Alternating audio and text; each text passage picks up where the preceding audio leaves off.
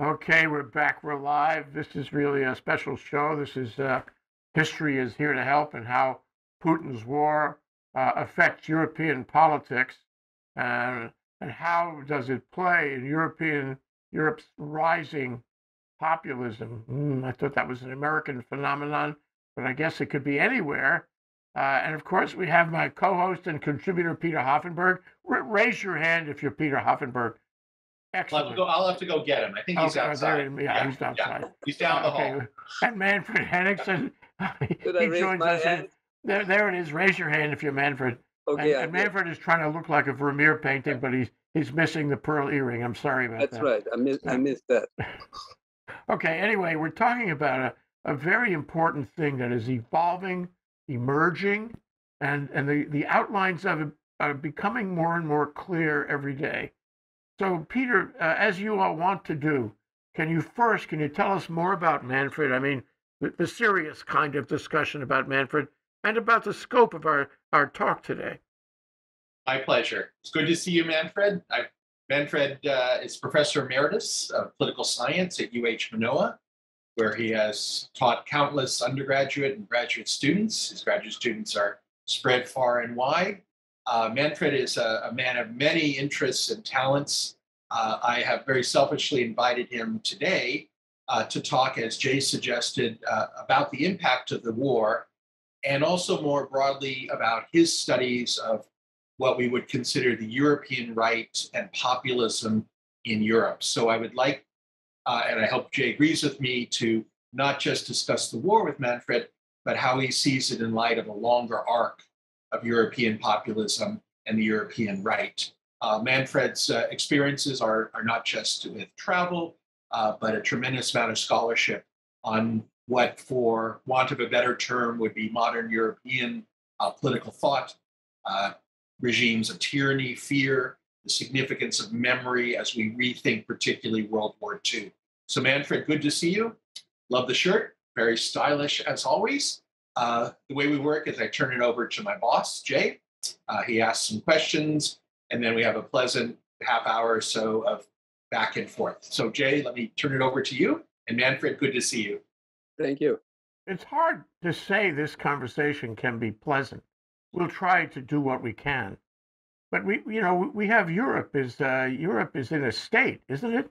Europe has been jostled. This war is affecting the stability of Europe. Before we even get to the politics, it must be on the minds of most people on the street, and they must have a certain amount of anxiety. And that, goes further, doesn't it? That goes to this phenomenon of political populism. Talk to me about the way this works.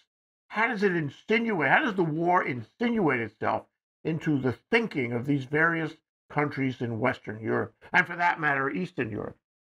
Well, you see, the interesting thing about when Peter asked me whether I would like to talk about European right-wing populism, that was long before the war started.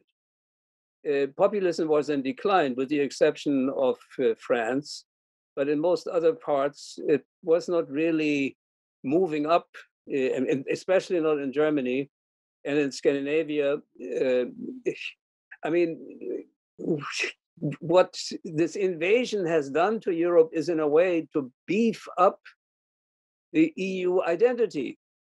Now you have to understand the motivation for the war was to stop the incursion of Western liberalism into the Soviet into Russia.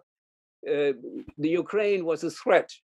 The Ukraine was, in a way, the model, how Russia could become transformed. And there's one very important figure who is Zelensky-like, like the president of the Ukraine, and that's Navalny. And he is the most prominent opponent of Putin.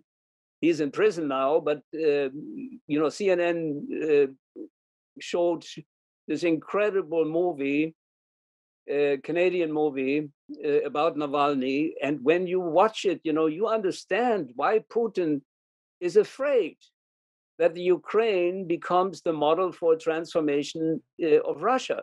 Now, I do not think one should exaggerate that possibility, because you have a lot of Russians who do not want to become liberalized in the European or American sense. They are quite happy with this Eurasian vision that Putin has. You know, he wants to disconnect Russia not only from all global economic connections. He wants, in a way, to restore this identity, you know, that in the late 19th century was promoted, you know, as the Third Rome.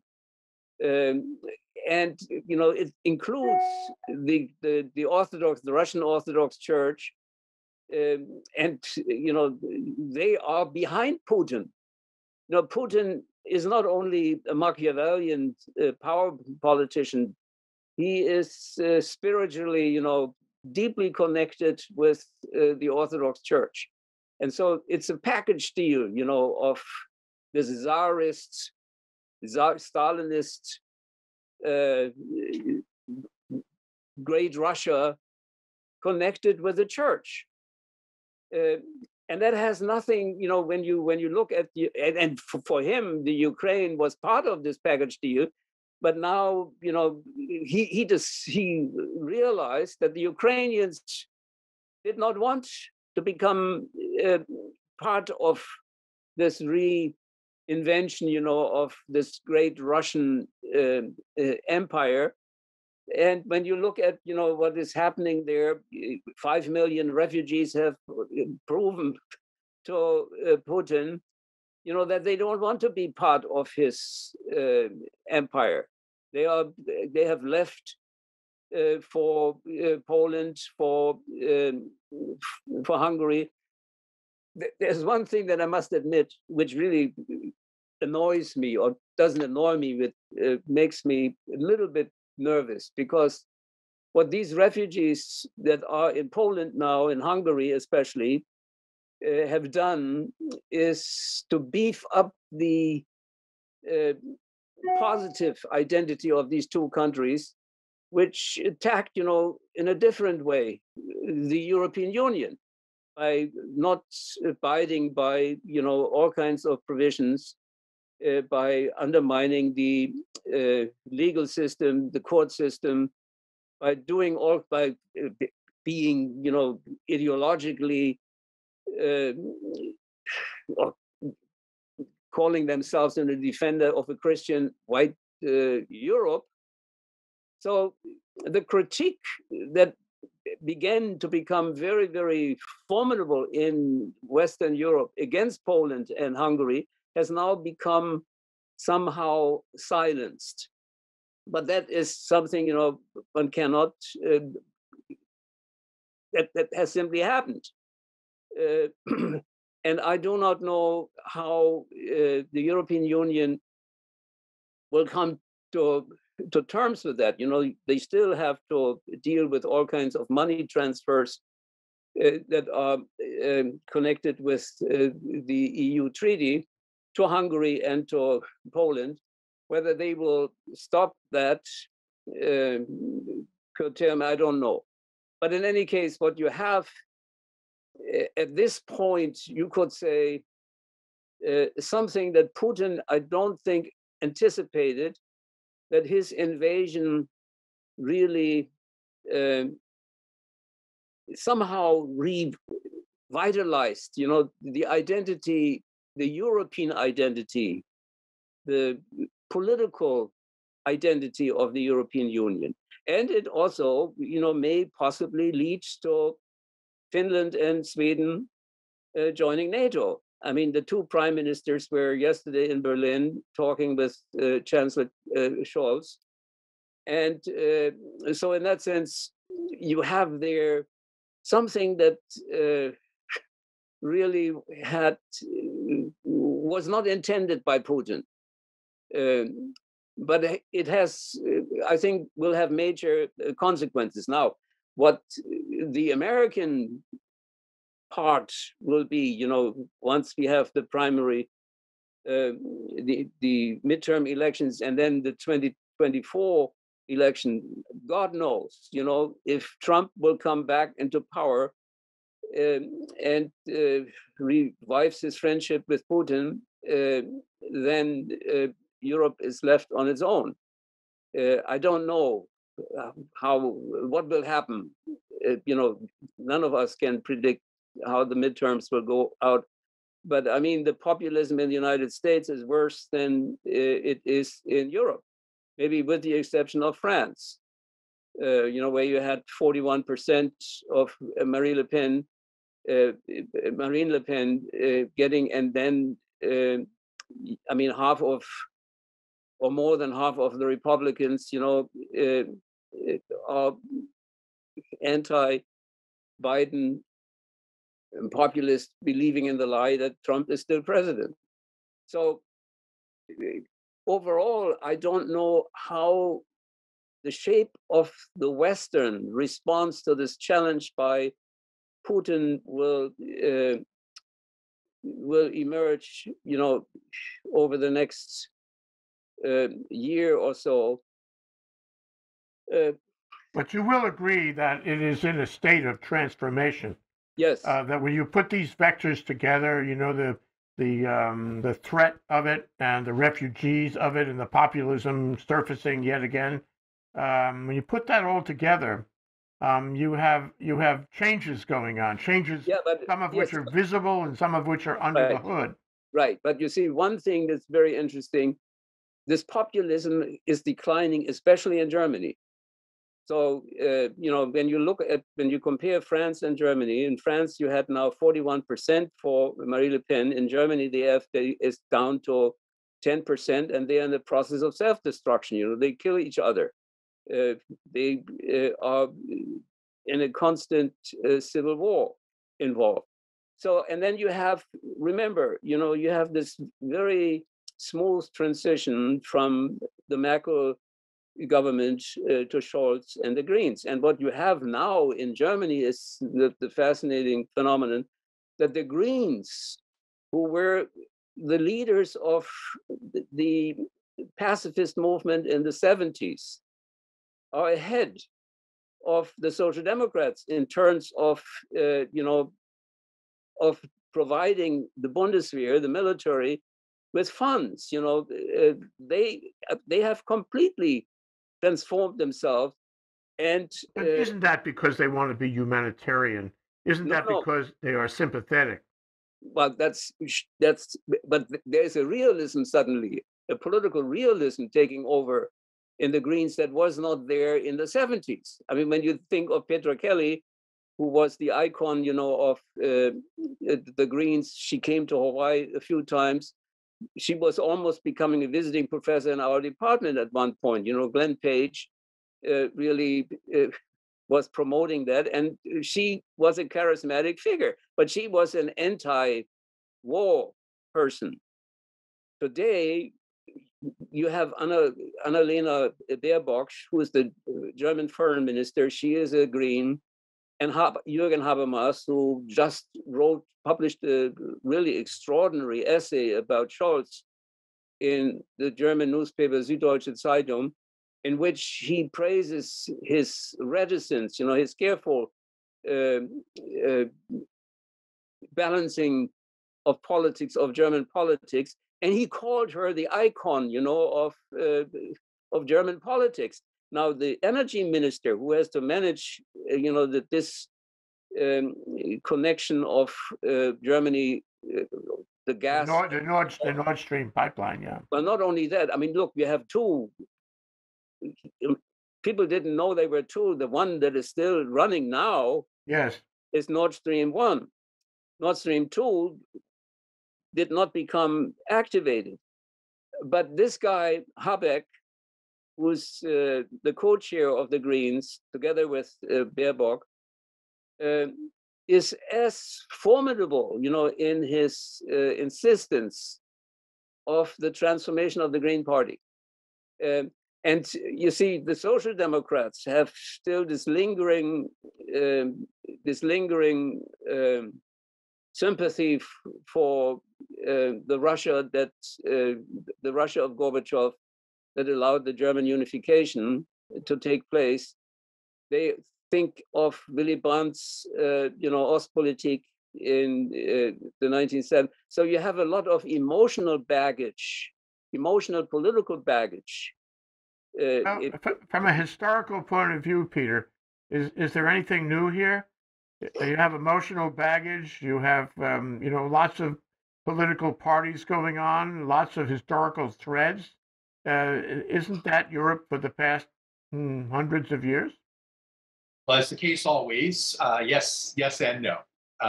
So I'd like to take advantage of Manfred being here, completely exploit his brilliance and experience by asking him to tease out at least three of the very interesting points you made among all of them for our audience in particular. One important point you made was that however we think about Putin, the two major consequences of the invasion seem not to have been on his radar. One is the surprisingly stiff and effective military resistance, which may in part be due to poorly trained Russian military. And secondly, what at least seems to be the resurrection of NATO and the European Union. So the first question would be for our audience, what does this tell us about Putin as a political leader? Did he misjudge things? Was he blinded by his own particular hubris? How do you think we can explain this? I think both. I think he was blinded by his grandiose vision of this resurrected Russian empire, and he was misinformed. I think, what is so extraordinary is that you could say the Western intelligence, especially American intelligence, was better informed about the status of the Russian military than Putin was. The Americans knew almost anything before Putin got a hint. So it's absolutely extraordinary, this superiority of the American intelligence in this particular, in this event, when you compare it with the mess of the Iraq War, how the US got into, the Iraq War in 72. This is completely different and absolutely stunning. How not only, but primarily American, but other Western intelligence services also succeeded in anticipating almost every move that the Russians were making or trying to make. And then you have this incredible mess, that they created for themselves, the Russians. And whether Putin will be able, of replenishing the military personnel, in the Ukraine is questionable. I realized for the first time in my life how big the Ukraine is in 2016 when I went, from Lviv to Kyiv to Odessa, by train. Absolutely stunning. I had no idea Ukraine is as big as Russia.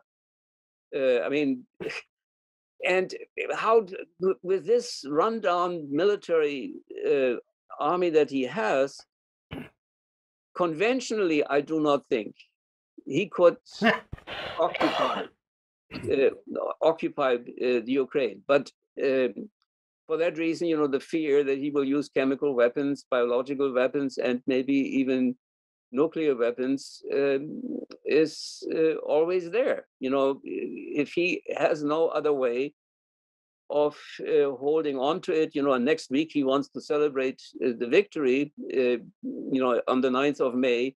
You have always these victory parades in Moscow, being, the victor of World War II. Mariupol, the total destruction of Mariupol will be the symbol that he will use. That seems to be compelling them to demolish the city as soon as possible. I think right.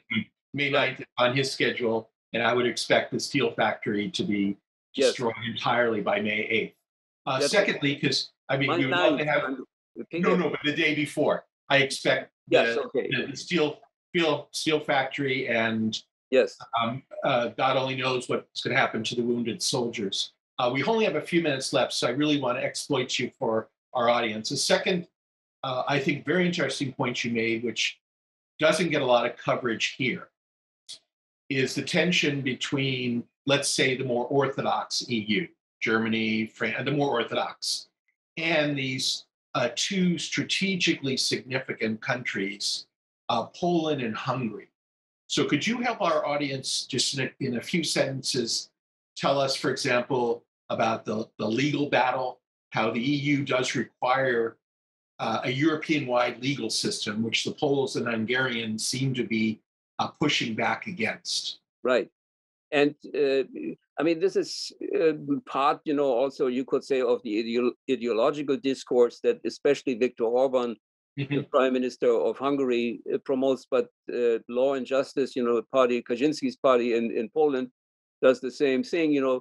They are, in one respect, you could say, in line with Putin by being against the liberal West. Viktor Orban's always talking about the virtues of illiberal democracy.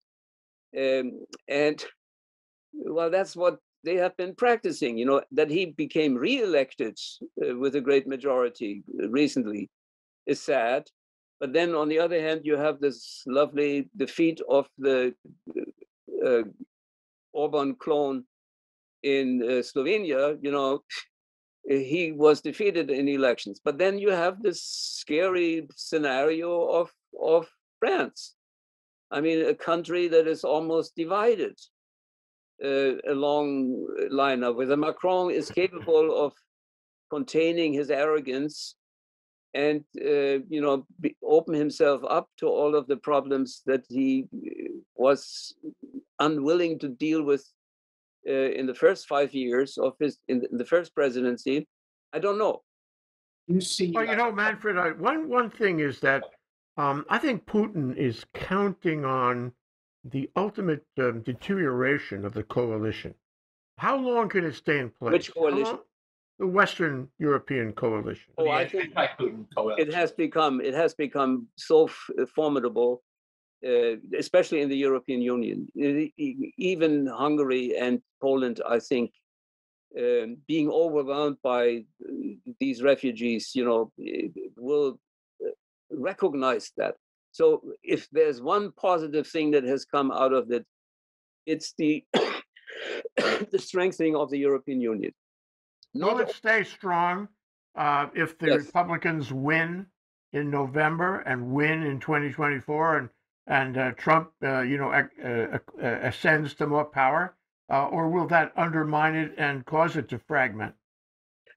I do not think it will cause it to fragment. I think it will cause it to finally do what Macron had suggested for a long time, namely to get a military dimension to the European Union. So I think people have realized, the threat. In Finland, especially, Finland is member of NATO and the EU. Sweden is only member of the EU, is not member of NATO. And these fractured Scandinavian countries, especially monarchies, the three monarchies, Sweden, Norway, and Denmark, they will be, I think, becoming more European and get rid of their öre and crowns, not of their kings and queens, but I mean, it's a little bit pathetic, when you go to Denmark and you cannot use the euro, you have to use the crowns and öre, and sometimes they don't even accept the euro. Everywhere else they do. But this pathetic nationalism, this nostalgia, that you have, and Applebaum in her Twilight of Democracy develops that as a major argument.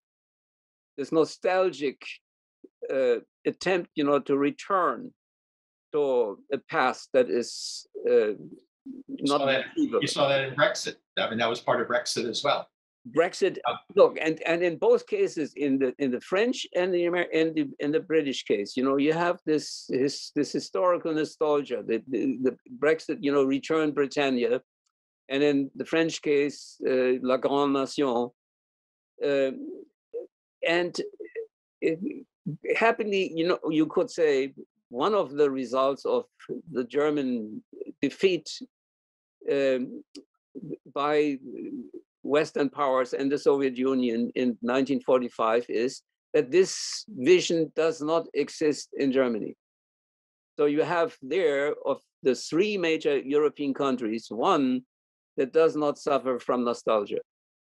And I think that is something that people do not really recognize enough, how important that is, that you have the most economically most powerful and the largest country in the center of Europe not being deluded by a vision of a nostalgic vision of returning to the past. What about anti-Semitism, Manfred? That's one of the elements in our discussion today. I guess it's an emergence of re-emergence of anti-Semitism. How does that play with all of this? How does it play with the coalition? I think anti-Semitism is not the center, it's part of the package of the ideological package of the populism. But you see, I mean, anti-Semitism is, you could say, almost worse in this country. You have over 2,700 cases in 2021. And I think the American anti-Semitism is more of the traditional type, whereas in the European case, you have the presence of Muslims. You have close to 10 million Muslims in France. You have 4 million Turks in Germany. Half of them are German citizens. The other half didn't want to become German citizens because they would lose their property rights in Turkey. But then you have, since 2015, 1 million Syrians and others.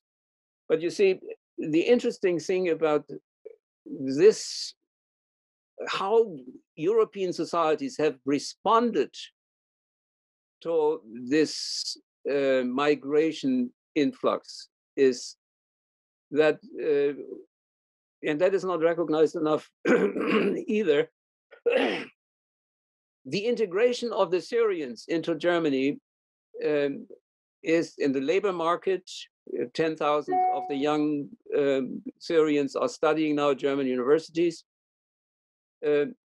What you have there is not this ideological overhang of the replacement argument that you have also in the United States, that non-whites are beginning to replace the core of European white, the European white core of Western societies. That played a role in the French election. Not only Le Pen, but the other guy, the more radical guy from Algeria, made this as an argument. But you had that also in Britain. The Brexit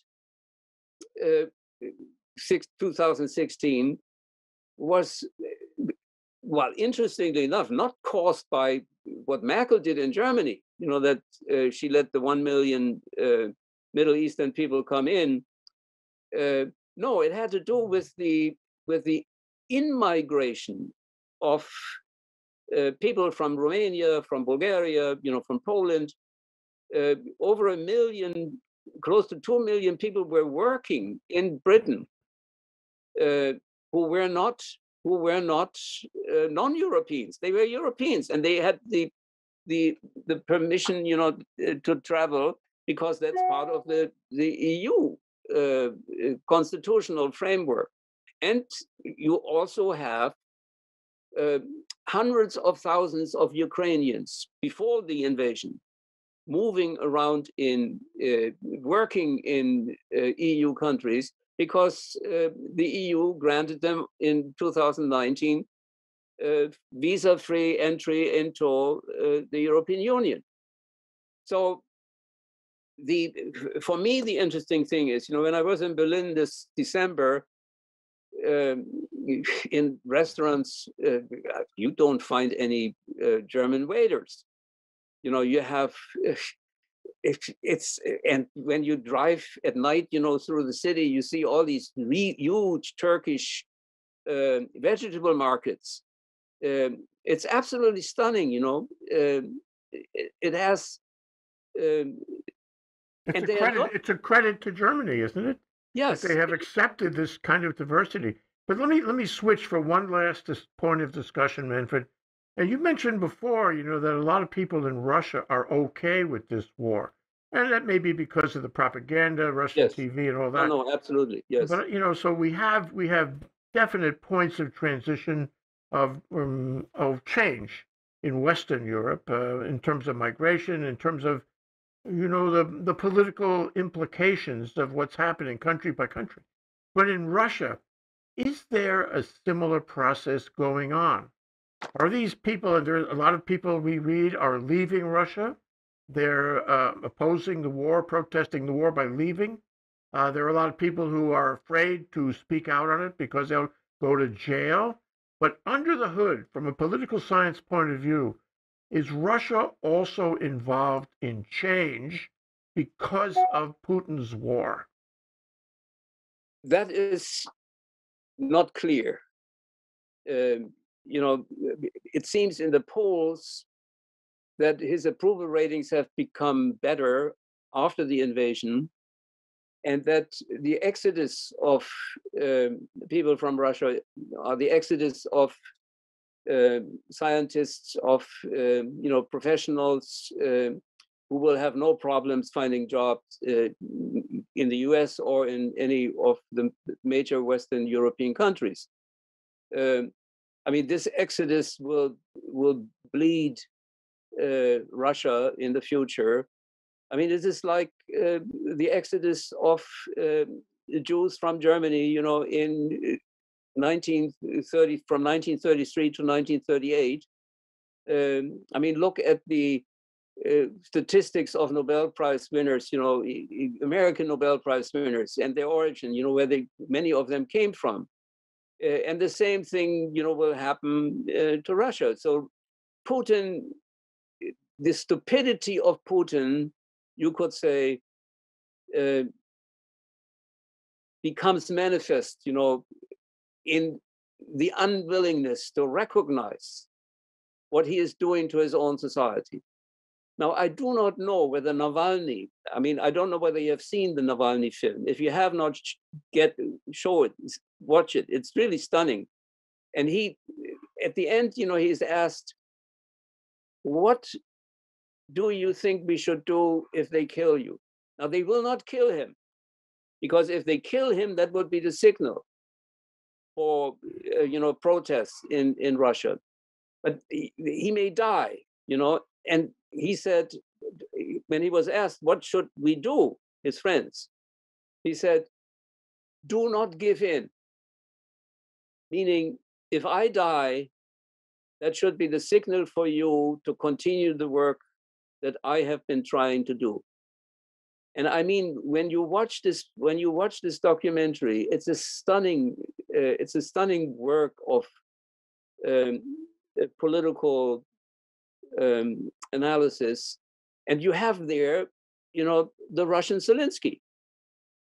And remember, Zelensky, was an actor, and then and it's one of the last shows, he played the president, and then he became that president.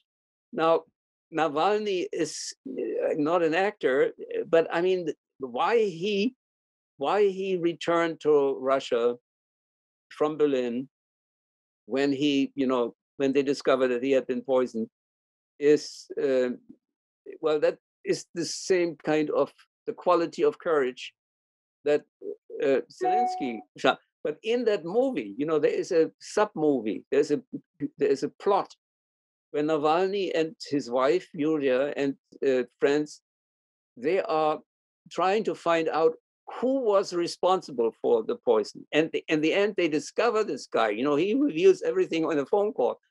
And when you watch that, it's absolutely hilarious on the one side. On the other hand, it also shows the stupidity, you know, of the regime, that they really thought they could get away with it to kill Navalny, the most prominent opponent of Putin, in Siberia by, you know, poisoning his underwear, and description of that.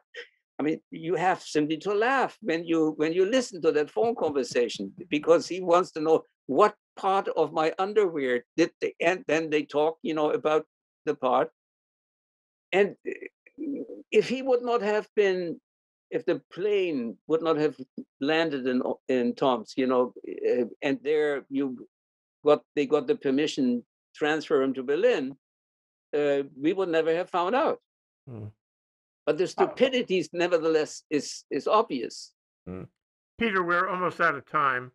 I wonder if you could close, ask Manfred, you know, the overarching question that may be in your mind, and in any event, summarize, and ultimately to thank him for this great discussion.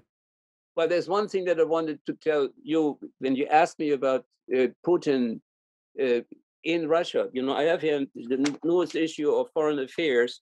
There's an article in which the most recent ratings are mentioned. And it says Putin's ratings plunged after the controversial 2018 reform, raising the retirement age from 60 to 65 for men, from 58 to 63. And it plunged to be into the 30s, from 59%. You know, but that was before the invasion. Yeah. Well, okay. I mean, there may be something happening under the hood. That's we right. should be watching to see, yes. you know, indications of that going forward. No, absolutely. Peter? Well, thank you very much, Manfred. Appreciate your insights as always. And I think our audience can go away with a few takeaways. Jay always likes me to give a couple and then to end with a question. So I think among the important takeaways that you've suggested to us is the way in which this war has interacted with a larger sense of Europe, and how the war, in fact, unbeknownst, or, you know, maybe Putin realized it, has reinforced a sense of NATO and reinforced a sense of the European Union, which could include adding countries, as you suggested. But you've raised the important question of once the war is over, what will be left? And I think if I'm hearing you, the strengths will continue. Perhaps the unanimity will not, but Europe itself is stronger and will endure in that way. You've reminded us that Europe, for better or worse, is in somewhat of a relationship with the US. So part of the answer for the future post-war Europe will be the role of the United States. I don't think any of us envision a second Marshall Plan, but it does seem that there is enough consistency in Congress to continue. I'd like to have you back to talk more explicitly about populism and the right. You've hinted at it, and I think there's probably a lot more there. I would only add that I think much of the future depends upon Europe's commitment to breaking away from this petrol state. Amidst all the discussion of Russia and its revenue and Putin's power, does require a significant exporting of oil and natural gas. And I think a measure of Europe's fortitude will be whether it will, in fact, move away from that kind of dependence, which will, though, put the Green Party in an interesting situation, because moving away from natural gas and oil is going to mean, as we've already seen, the resurrection of nuclear power, domestic nuclear power. So from a political economy point of view, I think Europe's energy future is not just of significance for the climate and for Europe itself, but really whether or not Putin's state can continue. It requires the revenue from that. So let me invite you back at some point. That would be nice, yes. We do not know how the war will end. I don't think anybody knows how it will end, other than its devastation to Ukraine. That can't be denied. And so thank you very much. And we will see you maybe after your next visit. You can come back and give us an update about the way things are. Manfred Henningsen, Peter Hoffenberg, this has been a great discussion. Thank you so much, Manfred, Peter. I appreciate it. Yes, and we will circle back. Thank you so much. Thanks a lot. Aloha.